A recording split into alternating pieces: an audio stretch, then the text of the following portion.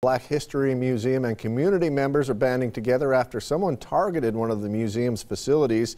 They're sending a message to whomever left a racist word in the snow. 6 on your side's Lacey Darrow reports. The director of the Idaho Black History Museum was doing what he does every morning, headed to work. But when walking in, he spotted a racist message etched into the snow on a nearby building. And then took a look a little closer and realized that what it said and kind of made me chuckle. I took a picture and posted out to our Facebook page. State Senator and fellow board member Cherie Buckner-Webb says when she found out, she was not at all surprised to see the derogatory term. Well, my absolute first response was thank goodness they hadn't defaced the building.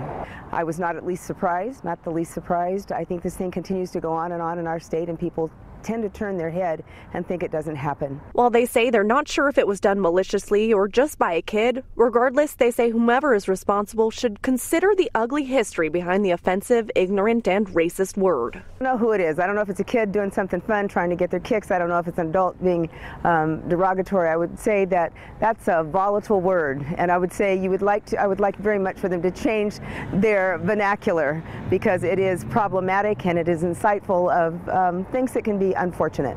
And they say if the aim was to make them upset, they failed. It's actually done the opposite.